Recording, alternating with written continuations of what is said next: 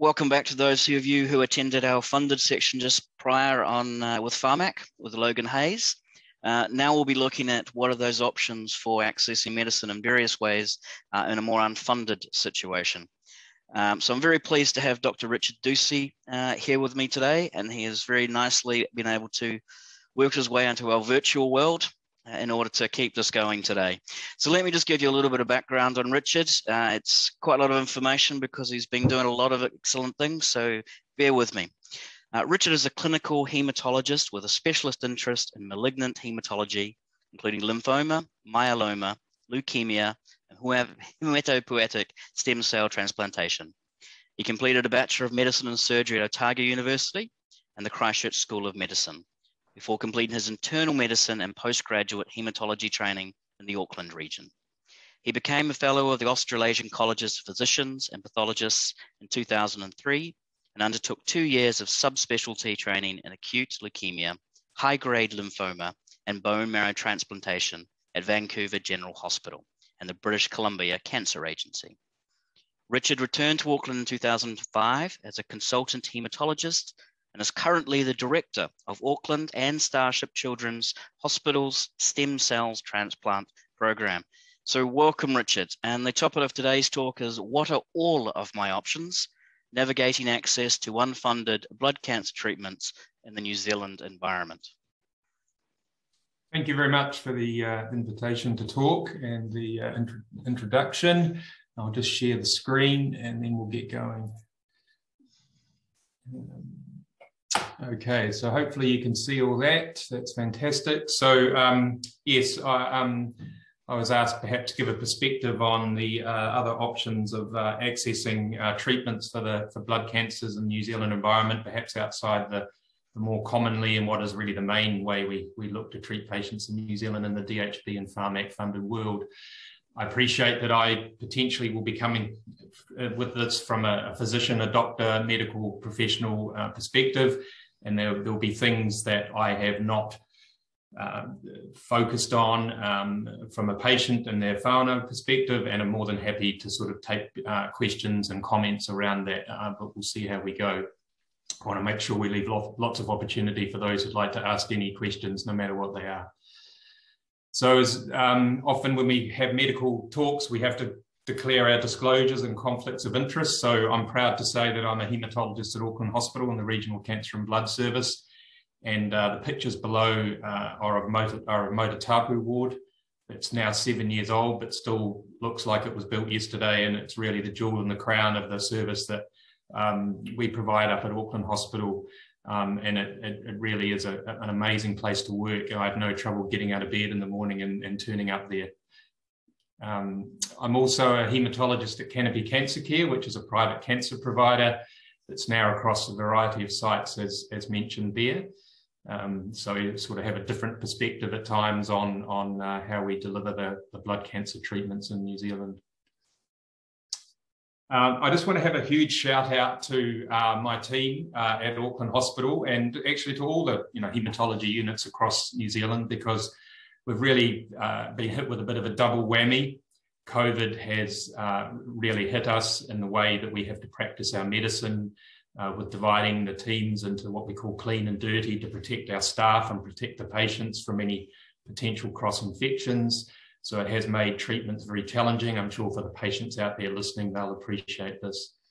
The other side of things too, in our world specifically, and again, there may be patients listening who are intimately involved with this, is that we're sort of victims of our own success. And on the right is a graph showing the annual stem cell transplant activity in New Zealand, at Auckland over the last 11 years, which sort of replicates overseas activity. But we were doing close to 40 transplants at the start of that graph. Now we're on target to do 140 this year. So there's lots of capacity, demand issues that we're trying to navigate and make sure that we continue to provide this treatment. But I just really want to put a huge shout out to particularly our nursing team, our pharmacists, healthcare assistants, orderlies, security works, cleaners, anyone's involved, continuing to provide pretty amazing care in what's a pretty pressured environment, and just reflects the healthcare system.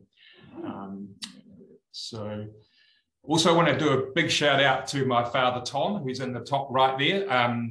It's 20 degrees in Christchurch. I'm a Christchurch lad, and I was looking forward to being in Christchurch this weekend and sitting down tomorrow and watching the Warriors and then the All Blacks. What a dream Father's Day that was going to be. So won't get there this time, but maybe Christmas, Dad.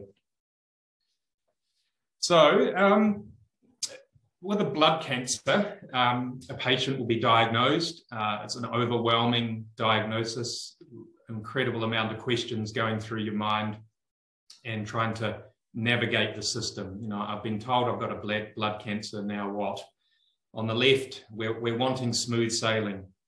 We want to sort of navigate the calm waters and get a fantastic outcome. But of course, there's the other side of things where potentially patients and their families understandably are left confused, unsure, lost, unclear, perplexed.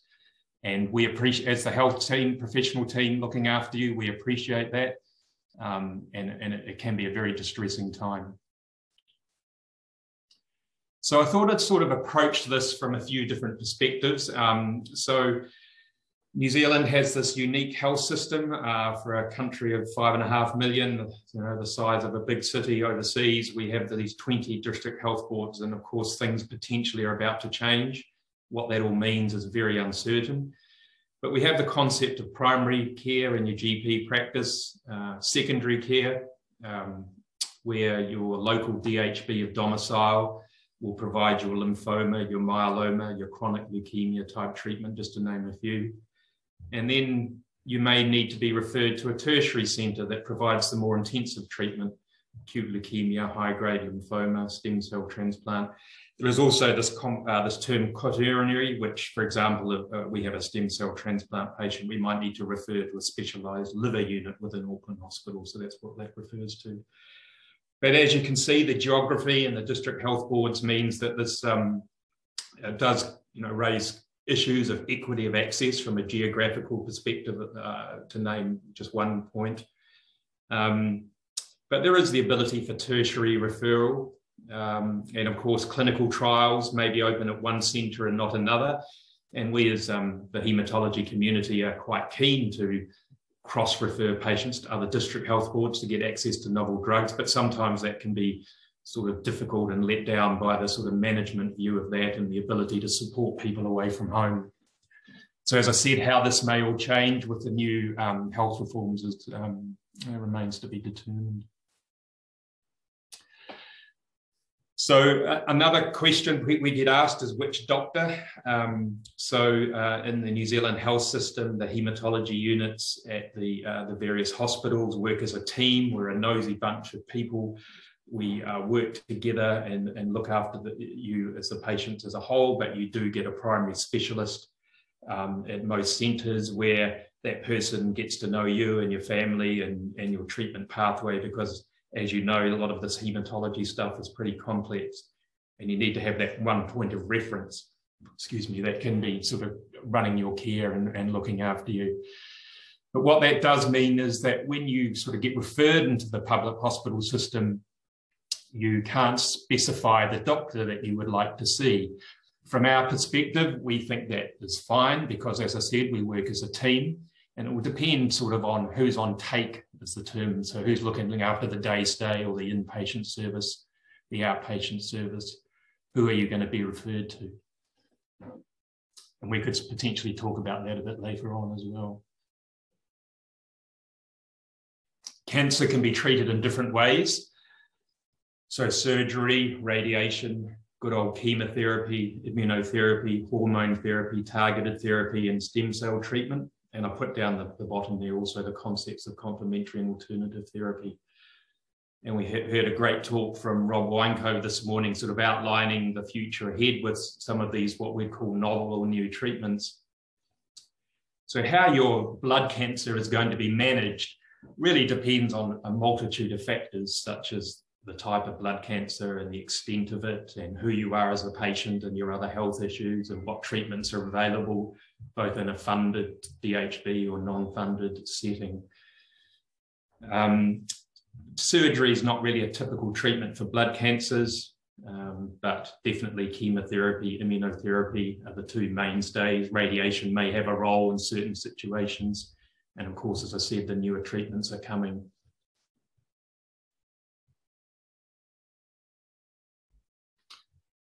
So we've just heard from Logan in the previous talk about the funding of mechanisms for cancer patients in New Zealand. For those of you who weren't at that talk, just briefly, money comes from your tax payments, goes into central government, the Ministry of Health, who then determine what is their priority for funding down to the district health boards, who then decide how they are going to fund their pot of money for their local population. So Vote Health has about a $24 billion budget for 2021-2022, of which just over $1 billion is the Pharmac budget, from where the cancer drugs will be allotted out of. So I'm not going to go into great detail because Logan's already given you a rundown on how this process works.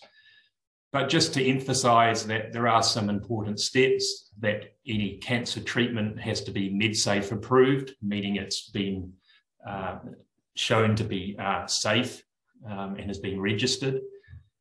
This does not mean that it's funded, but it's been considered as an appropriate medication to be prescribed in New Zealand. You can have drugs administered that are outside MedSafe approval, and these are used under a term called Section 29. Then there is the Pharmac funding, the DHB implementation, but very importantly for the teams in the public hospital systems and the DHB, we can only give Pharmac funded treatments. And on the right is a graph or a diagram that Logan showed you about the funding of the journey of a funding application from the start right through to when the drug is listed. Lots of factors go into how that drug is assessed and then ultimately funded. But as has been referenced a few times today, and no doubt you're all aware, that cancer costs are rising all the time, and the drugs and the treatments. And this is a paper that was published from the American Society of Oncology in their educational book this year. And I think the title says it all, An Arm and a Leg, the rising cost of cancer drugs and impact on access. But I was interested to note when I was reading through this, just in one of the first sort of paragraphs, they talk about the main impacts for high cancer drug prices are the lack of access for patients and the lack of ensuing benefits of what we call the newer treatments and novel therapies, which they think is widely true for what's called low and middle income countries. But it was very interesting to note that they pointed out in jurisdictions with managed care and major budgetary restraints, and they identified New Zealand particularly. And the downstream consequence there is chemotherapy, old-fashioned chemo, that again Rob Winecove talked about this morning, which has been the mainstay of and still is of a lot of our treatments, is more affordable and widely accessible, but it's often used because target therapies and immunotherapies we can't access, but they are more effective and less toxic. And potentially this results in inferior outcomes and greater toxicity. And also potentially that's relevant in lower and middle income countries because they can't get the additional supportive care to manage the side effects. So there's this double-edged sword of actually many of the patients who would benefit most from these innovations and new treatments in precision oncology are also the countries and the patients who are most likely to afford them. So, you know, it's a recognised problem. I don't have the answer. Pharmac's doing their best. I mean, another part of the picture is the pharmaceutical companies, and this is a very sobering diagram, which I'll take you through. So on the left here, you have billions of dollars and the time since the product launch, and looking at individual drugs and how much cumulative sales have occurred. And if we sort of look at drugs that we're familiar with in hematology world, rituximab, $93 billion of sales. Lenalidomide, $47 billion. Ibrutinib early on in its time course, $9 billion.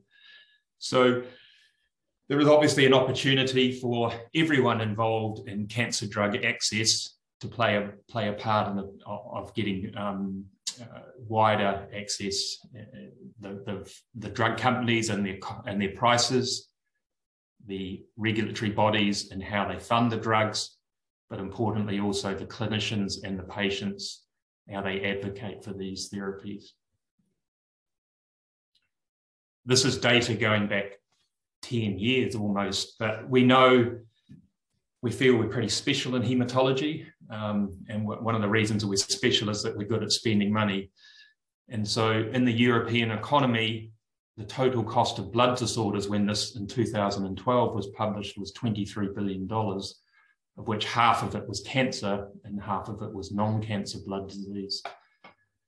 And when you break down cancer in total, lung cancer 21 billion, breast cancer 17 billion, but blood cancers do make up, even though they're far less common than these solid tumours, they still make up a huge amount of the drug and health expenditure budget.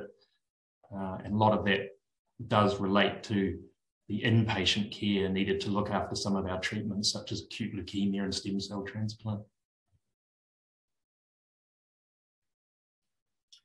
So with that sort of background, I'm jumping ahead a bit and we're going to come back to it, but we've talked about the fact that in the DHB public setting, where we prescribe pharmac-funded therapies, we know that potentially out there are blood cancer treatments that can be very effective, can provide huge benefit to the patient, but they're difficult to obtain. Now, it may be because they are currently going through a pharmac funding process, or it may be that they have been declined for efficacy or effectiveness or cost situations, or it may be it's just because something has been developed in an overseas health system, particularly the US, which is where a lot of our therapies are developed and approved, but it just takes time to filter down to good old New Zealand. So what are the options if a patient is looking to access non-pharmac funded treatments in our environment? So within the District Health Board, there are still opportunities to get non-pharmac funded therapies that could be on clinical trials. Pharmac does have a exceptional circumstances scheme. So that is where a patient may thought to be potentially could benefit from a non-pharmac funded treatment. And their clinician will put in an application to pharmac citing some exceptional circumstances around why they think that patient would benefit from that treatment and can it please be funded. There are also pharmaceutical company access programs, and these have different terminologies. Compassionate, which I always say in inverted commas, where the drug may be provided free of charge, and also a co-pay system where the patient may have a part payment on some of the drugs. Now, it does depend if they are delivered by oral means or they require intravenous and subcutaneous. And also, in most public hospitals, they still have to undergo a process of rigor where the pharmacy, the clinical team and the hospital approve the use of that access program because it's felt to be sort of ethically appropriate to be having that program on site. A private cancer clinic can be used to access non-pharmac funded treatment. This may be under health insurance, but it does depend on the policy type and what sort of cancer treatment cover is within that particular health insurance. And I'll talk about that a bit later on.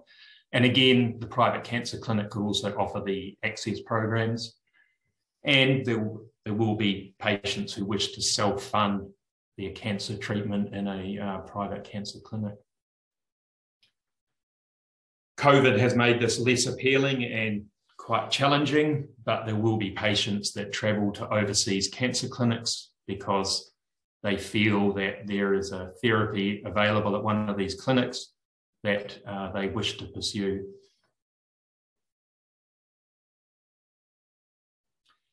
So where are the New Zealand private cancer clinics? As I said at the start, I work with Canopy Cancer Care, who has treatment centres in Whangarei, Auckland, Tauranga and Hawke's Bay.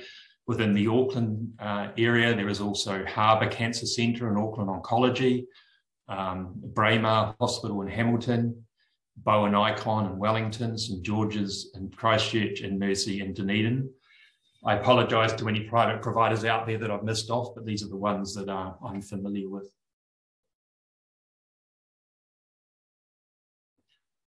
So why do we need a private cancer clinic? I suppose the history of New Zealand has been that we are well served by a public healthcare system. We're incredibly proud of our healthcare system in New Zealand in the public setting.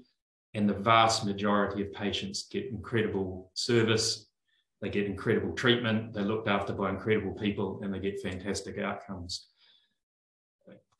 Private medicine in New Zealand has sort of arisen out of surgical waiting lists. So if you need your cataract surgery, you need your hip replacement, you need your cardiac workup, rather than sitting on a wait list in the public system, you can access that through private care. So with respect to cancer and blood cancer, obviously you can access non-pharmac DHB funded treatments. You potentially will be seen earlier for assessment, investigations and treatment. I'm not saying that that means you're going to get a better cancer outcome, but of course, once someone knows that they're in the workup of a blood cancer diagnosis, getting to see someone who's going to tell them all the information they need to know and get all the tests done and get on to treatment sooner rather than later is very important for some people. But I'm not implying that you'll get an inferior outcome for your cancer care in the public system. Because of that comment I said before that you can't specify usually the doctor that you're going to see in the public system, then patients will request to see a specific haematologist, oncologist, blood cancer doctor by accessing a private cancer clinic. I suppose having worked across both sites, I wouldn't see that a private clinic is necessarily as busy or chaotic as a DHB cancer centre. And it usually is a more dedicated time for consultation and spending. One of the things I enjoy about the private part of my job is to sit down and have a very thorough consultation with the patient, rather than sort of potentially getting interrupted all the time as it is busy at the DHB. And I know a lot of my colleagues appreciate that part of their private role as well. In the private setting, we tend to have predominantly just specialist senior doctors and nurses.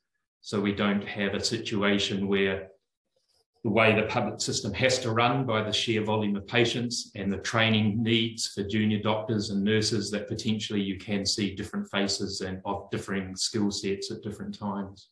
But that's just the way the place runs, and which is in a positive as well for the DHB. If you have health insurance, that can pay for the consults, the investigations, the drugs and the treatment costs. And another service that can be run out of private cancer clinics is a second opinion, where a patient and their family want to just have some other opinions about their diagnosis and what the treatment might hold.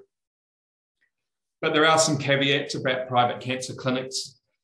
I think it's important to acknowledge that they are outpatient based, so there's no inpatient care.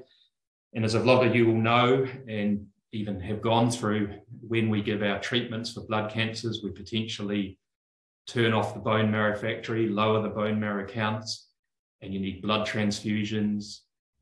You need to have hospital admission for infections, and that can't be provided through the outpatient clinic of a private cancer care usually. So there needs to be some careful liaison and shared care arrangement with the local DHB.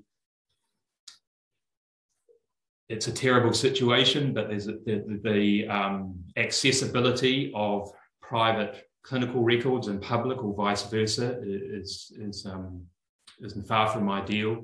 And so patients can end up in the public system with a complication, with people scratching their heads and trying to find clinical records that relate to their their private care, and that's not just cancer, but that's right across all sorts of private care. It's important to get multidisciplinary meetings for a review of the case and peer review of the tests and treatment plan, and potentially that could be limited in a private setting as opposed to the sort of more wraparound care of a public DHB haematology unit. And then, you might be quoted all the costs of your cancer care in a private clinic, but really are all the costs involved, particularly if there are lots of complications.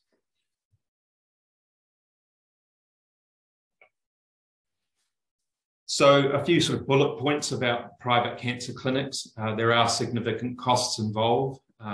It's an uncomfortable part of the discussion, but they are businesses. And there's a lot of infrastructure that needs to be supported with the buildings and the treatment costs and the staff wages. So, and it's a very uncomfortable discussion at times for clinicians that have worked predominantly in the public system to say, well, here's a business and it's people profiting out of healthcare. Importantly, the drug costs are passed on with no markup. So it's the other costs that contribute to the additional monies that are needed to be treated in private.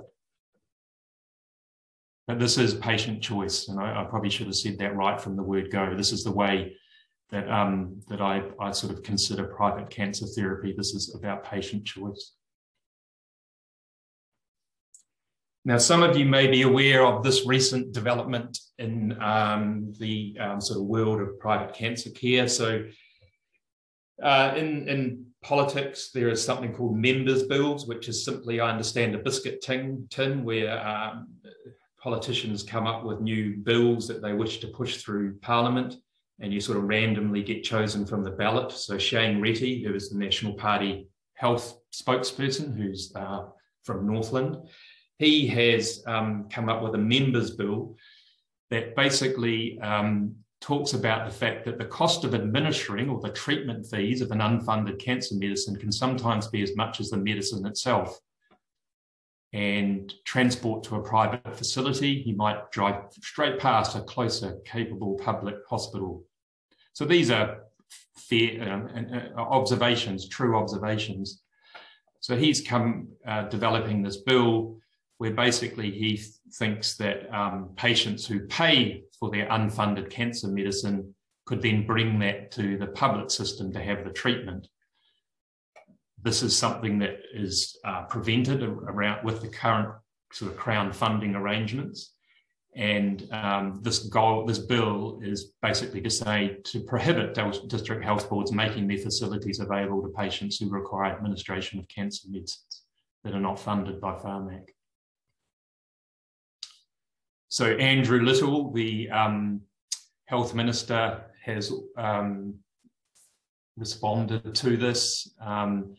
And he's not in favour because he says that this would potentially mean have a two-tier system that patients who could afford their drugs would then take up space and valuable resource in the public health system by then having their privately funded treatments given in the public sector.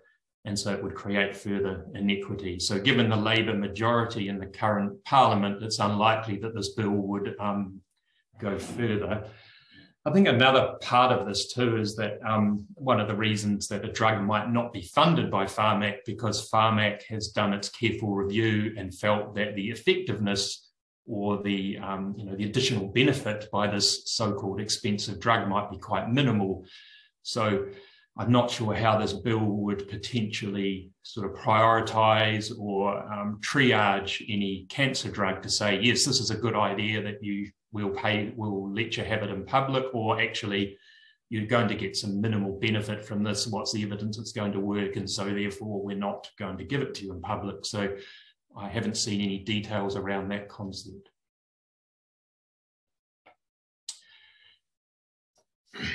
So we look at sort of examples of non-funded drugs with disease indications. And I put there, I think it was Rob again this morning talking about clinical trials and how they develop in New Zealand or overseas. So you have phase 1 and 2, which are around safety and looking at effectiveness. And then the sort of pivotal phase 3 trials where you take a new treatment and you compare it to the standard of care and see if it really does show additional benefit. So I think there's there's lots of drugs that in the hematology cancer world that we would see as beneficial, that are either in the process of being Pharmac funded, are yet to be put in front of Pharmac for funding, or potentially have already been assessed and declined. So if I just go through a few of these: acute myeloid leukemia, azacitidine, venetoclax. AML is becoming a very disease that's shown to have lots of subtypes, lots of molecular subtypes, and potentially these will be druggable, meaning, or they are, that specific inhibitor drugs can target certain types. Antibody therapy for ALL, blinatumomab, inotuzumab. CAR T-cell therapy, a very exciting treatment, but very expensive, and that's a discussion for another day about how we get CAR T-cell therapy into New Zealand. Venetoclax for MDS. There's a huge gap in New Zealand's chronic lymphocytic leukemia treatment basket with the BTK inhibitors, ibrutinib, but the newer generation drugs coming. Henry Chan this morning mentioned upfront lenalidomide, but also the antibody treatments, daratumumab, proteasome inhibitor carfilzomib, the IMiD pomalidomide, and again, CAR T-cell therapies. And I think myeloma patients are sort of lagging behind now, for example, Australia with the drug access. And I know that's the myeloma support group in New Zealand is doing a huge amount of work behind the scenes advocating for myeloma patients and drug access. Other drugs, federatinib, which is a new JAK inhibitor for myeloproliferative disorders, obinutuzumab for follicular lymphoma, polatuzumab for large cell lymphoma, brentuximab for T-cell lymphomas and Hodgkin lymphoma, pembrolizumab as well for Hodgkin's, and for a rare blood disease called paroxysmal nocturnal hemoglobinuria, the standard of care drug complement inhibitor eculizumab is not available in New Zealand. So just off the top of my head, I could sort of think of quite a few medications that potentially would benefit blood cancer patients in New Zealand. So if we think about an approach for the patient and their family with this new blood cancer diagnosis, and these are some thoughts that came to mind. The health professionals that you'll see at the public system, we're on your side. We want the best outcome for you and your whānau. We want to try and explain the best of things to our ability. You need to find out who's your primary specialist. Lots of people want to give you good information, but sometimes they'll say it differently. Sometimes it'll confuse the hell out of you. You've got to get that one person who's going to give you that consistency of answer. Yes, the DHB is a busy place. And yes, there will be waiting times for your tests and the start of treatment. And I put waiting times in inverted commas because there's a wait time because the place is busy. There's lots of people needing the test. But it doesn't mean that there's going to be an adverse event. This doesn't mean that your cancer won't have the best successful outcome. It's just going to take some time to go through the process. And it's interesting to see that the faster cancer treatment times that was sort of initially developed and then went away, and more recently the new health indicators that have been developed don't include these waiting times that we're keeping cancer centres to task a bit about when you should be seen, when your test should be done by, and how quickly you should start treatment.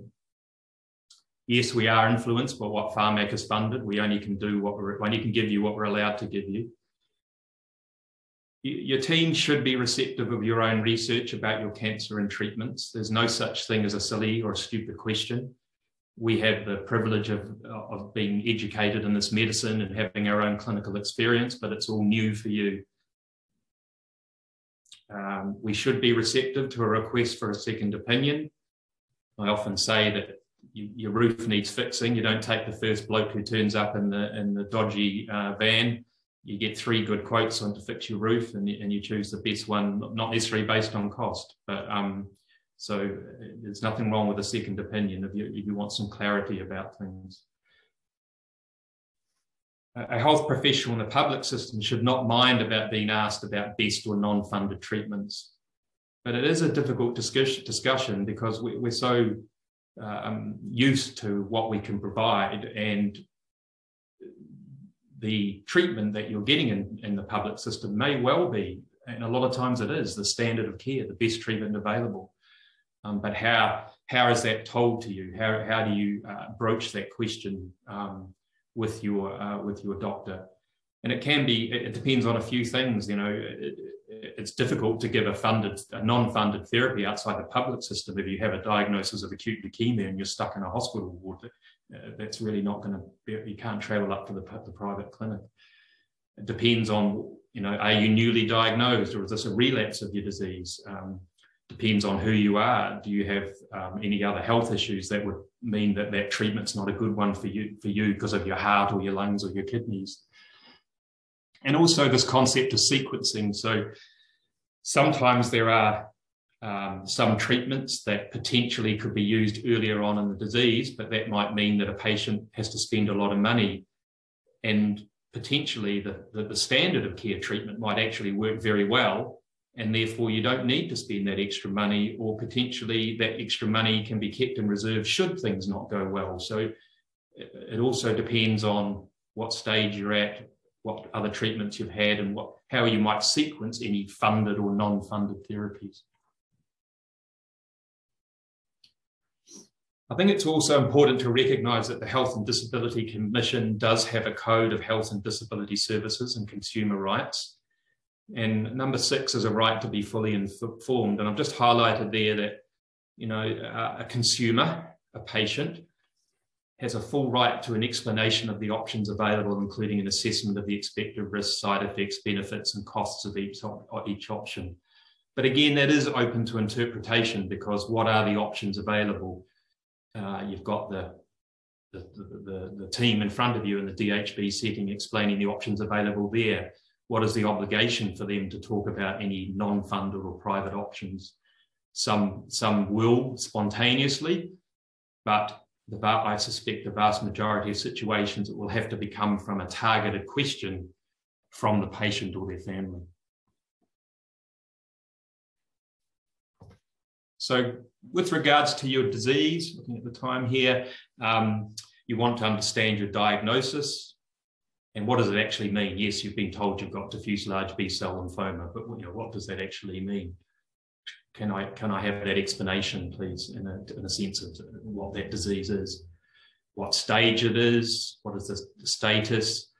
We talk about prognostic factors in hematology. You know, do I have a bad version of that disease or a standard version of that disease? The world of hematology, as Rob and Myra talked about this morning, is rapidly advancing with our understanding of the molecular genetics of the makeup of the diseases, which can help us classify the disease, what the exact subtype it is, how well it might behave with treatment, and are there any options for targeting that disease with a drug. And on the right here is this example of acute myeloid leukemia, and on the outside all the different genetic mutations that we're learning about, and they often don't happen in isolation but in combinations, which only adds to the complexity. And then what is the natural history of this disease? What's it going to do? Is it a fast growing, a slow growing? Are you trying to cure it, or what? Who am I as a patient? My age, my other health issues, my access to healthcare, my support network, my travel support. At Auckland Hospital, we often look after our patients in whānau from Whangarei, and they need to come down and stay at Domain Lodge or some local accommodation for weeks on end because it's too unsafe for them to go back to hospital. They've had their cancer treatment over a couple of days, but they need to hang around to make sure they don't get infections and get admitted to hospital. It's a huge stress on the patient and their whānau. So you need to ask about what are the goals of the treatment, curative versus non-curative. Do my age, how the health issues, where I live, my support network affect things? What are you going to give me? What are the names and the type of drugs? Are they intravenous, subcutaneous, or through the mouth? How many cycles? How long is it all going to take? What are the common side effects or the less common? Chances of it working is a challenging one. It can be quoted in so many ways. Subjectively, why it's got a good chance of working or not the best chance of working. There's statistics we can quote, but statistics are incredibly difficult at times because it's not telling you what's going to happen to you. If someone's got an 80% chance of the cancer being brought under control, we don't know if you're in the 80 or the 20, but it gives you a flavour of what we're expecting. How do you know if the treatment's working? How you're going to assess that? Is that CT scans, PET scans, bone marrow tests?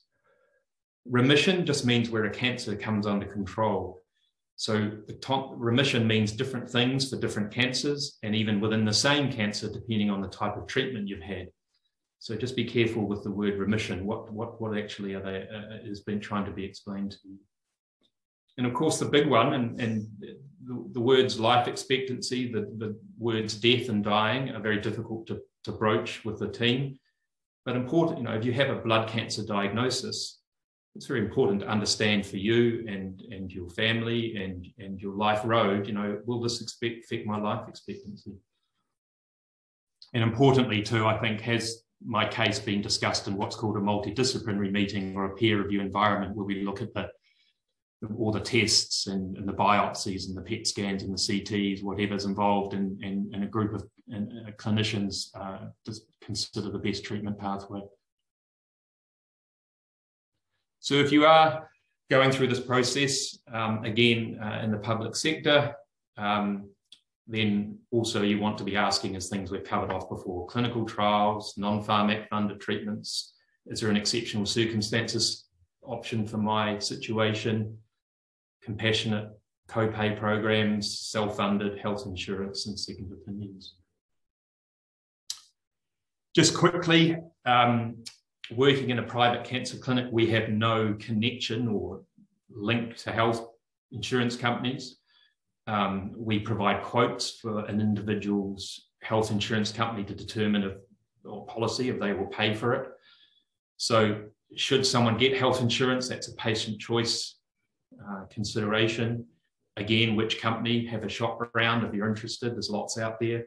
Importantly, what does the policy cover? I was very surprised when I first started doing private medicine to understand how some of these policies are worded around the fact that the policy might only cover pharmac-funded drugs, which sort of, given the huge advocacy and the amazing service in the public system, didn't quite make sense to me why you would then play a policy that only didn't fund the drugs that you wanted to see outside the hospital system. And they're variable. The cover is incredibly variable across the different policies and companies. Premiums getting bigger as you get older, and our blood cancers do affect us as individuals as we get into an older age group. And should I keep paying my premiums is often a question that's often asked. How do you get to see a private cancer clinic? It can be initiated by your DHB specialist or your GP. I think it's important to note that if your DHB specialist is also a private provider, then it's not appropriate that DHB specialist self-refers to their private cancer clinic. I think that's best coming from the GP, and you need to understand that there are potentially other private providers available that you might want to seek advice from. It's difficult just to give seat of the pants sort of random quotes. I know people want to know how much the treatment's going to cost, but really you need to go and have an initial consultation to get for the doctor to understand more about you and who you are, but also to give you more detailed information about the treatment goals, the logistics, the side effects, etc. And those cost quotes should detail the drug costs, the treatment costs, the supervision costs, and any additional costs such as scans and etc.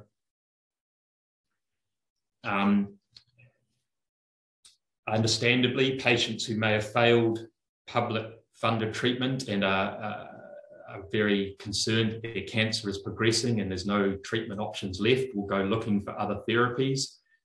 And so it really needs to be carefully assessed about the potential effectiveness of any treatment, because it shouldn't be just that you can buy a treatment, that it should be given. there needs to be some rationale that the treatment has been carefully explained and reviewed and is thought to be in the patient's best interests. And it's important to understand how and where any side effects or complication will be managed. This concept of a shared care arrangement with the local DHB haematology unit.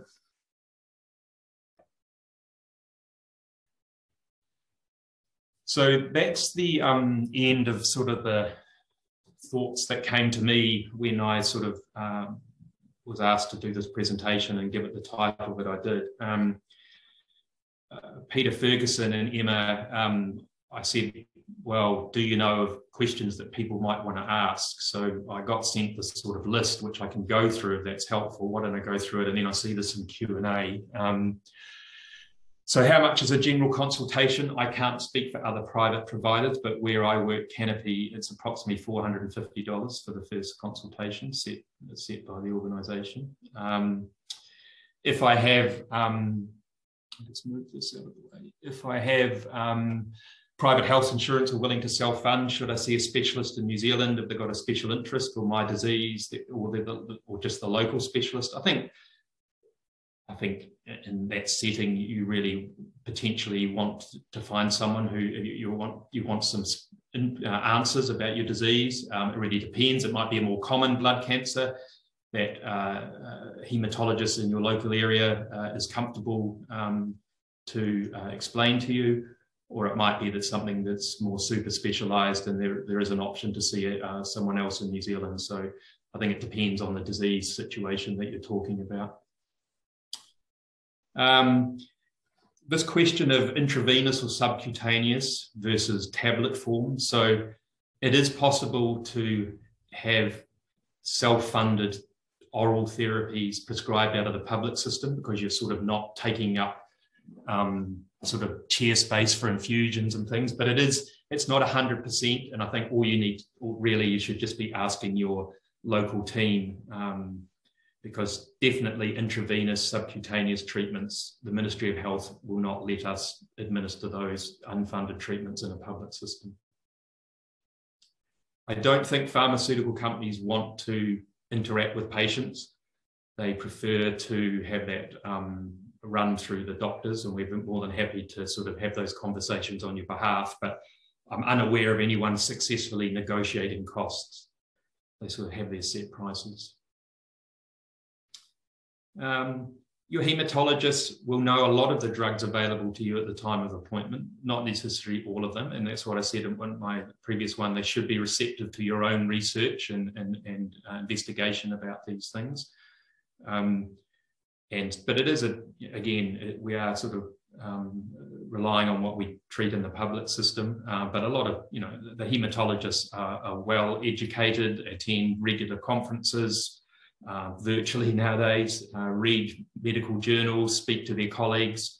So the haematology community will know pretty much all the therapies available, both in the funded or non-funded system.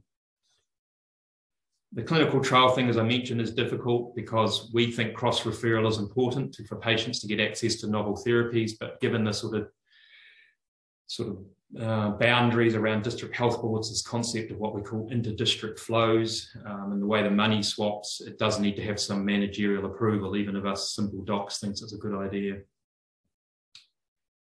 I don't know how much all the different drugs cost, but that's why we quote come for an initial consultation and get the proper quote costs.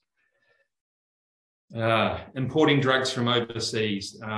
This is a very challenging area, and it dates back some years with lenalidomide before it was funded. And so I think the take-home message here is that some doctors, it's because what happens if you import a drug from overseas, you need to have a prescription at the border, so that if someone says who's prescribing this, it needs to have a physician who's overseeing that.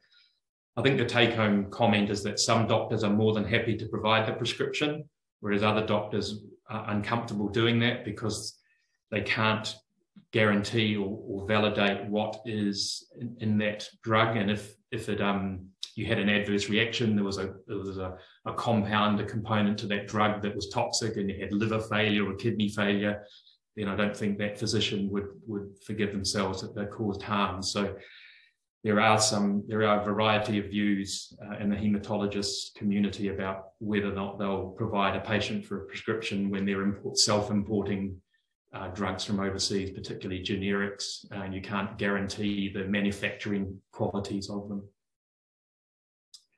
The last question just sort of talks about I think it's sort of asking if I did pay for something, or insurance company or whatever, non-funded therapies, would that limit options in the public system? Most of our drugs in the cancer world, we have to fill in what's called a special authority form that ticks that you're eligible. You've got CLL and you've relapsed within 3 years, so you're eligible for venetoclax and rituximab. But usually there's a rider on that to say that you haven't previously had funded treatments.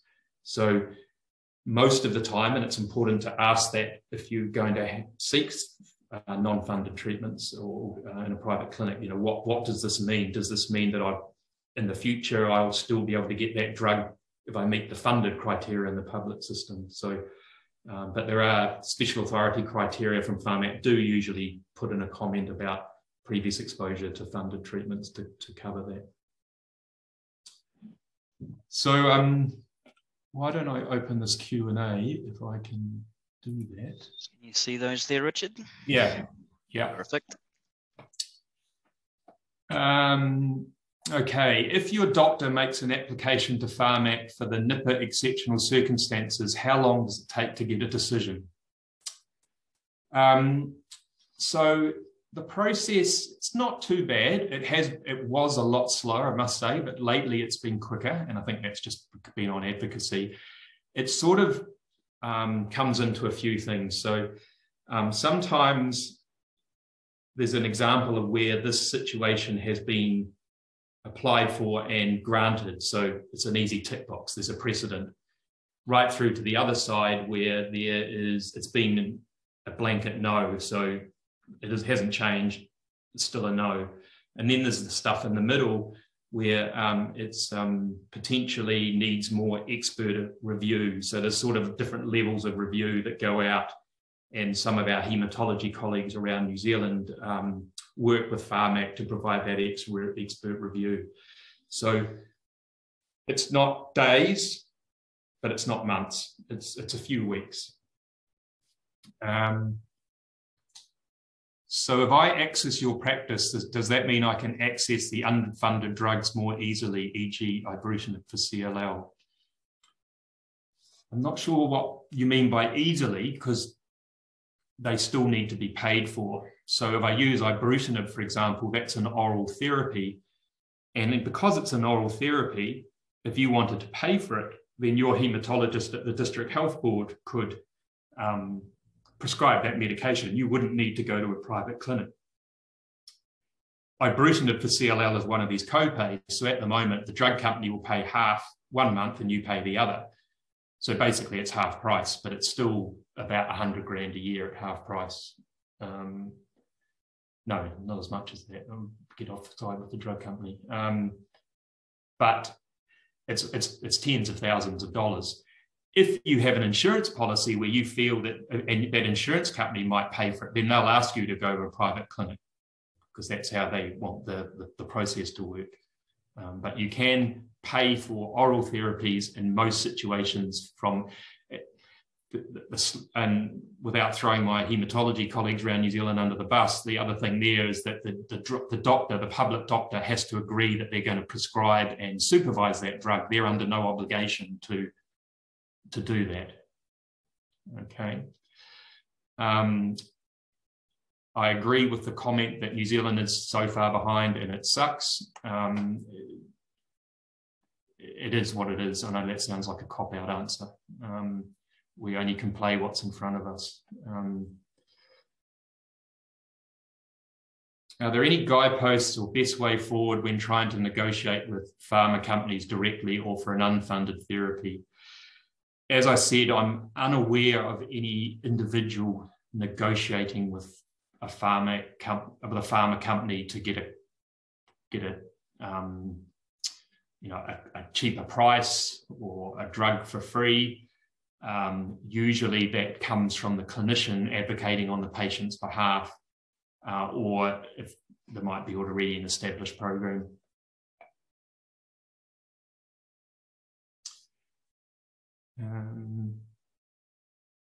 As a rural patient living hours outside of major treatment centre private clinic, for a clinical consult, can they be done on video link? Yeah, I think this is one of the excellent things that has come out of COVID, that we realise that we can do a lot of consultations virtually, and that patients don't need to be seen all the time. So certainly a lot of centres now, both public and private, are using either telehealth consultations, Zoom links, for that, and I know at Canopy they facilitate Zoom links to consultations. In the private clinic setting, import cheaper ibrutinib or venetoclax from India and be supported to use it. Yeah, I think that's what I raised before, is that really it depends on an individual physician because of the issues potentially around what are we buying, is it truly going to be effective, and what are the side effects that are going to be raised. And hi Angela, awesome to hear from you. I'm glad you're doing so well. I remember you fondly. Okay. Yes, and thank you, Richard. That was an amazing amount of information that's in there. We do still have a few minutes up our sleeve if some people want to pop through a few more questions. We might be able to get through a couple more before we have our afternoon tea break. But I just wanted to kind of flag what I thought was the most important part in there, that there's a lot of variables when it comes to making a selection around your treatments, options and your pathway and what's best for you. And it seems like what I was hearing, Richard, is that this really has to be a discussion often driven by the patient, but it is their right to do so with their clinician to start to get down to the nitty-gritty of explaining what they want to get from their therapy, and then starting to use the expertise of the clinician to guide them through what all of their options are. Yeah, I think that's a great summary, because I'm not trying to hide behind the reality of things, but if you're in a busy public consult environment, people coming at you, it's busy, and then the patient's wanting to have further discussions about treatments that are not being proposed, it's not the standard of care, it's what else is out there. I can understand that at times the patient might and their family might get perceptions that they're being brushed off, or there's furrowed brows on the face and things, and so I think it's important to acknowledge that sort of busyness and tension. Why do I have to talk about this? I'm talking about what the treatment here is. If you're not happy with that, well, but I think as reflecting on that HDC code of rights, and then in the end what the team is trying to provide, there needs to be an avenue that a patient feels comfortable that they can advocate for themselves by asking these sort of questions. Perfect. Well, nothing else has come through on those Q&As, so I think we'll officially start to move to close this for the afternoon tea break. So thank you again, Dr. Richard Doocey, for making yourself available.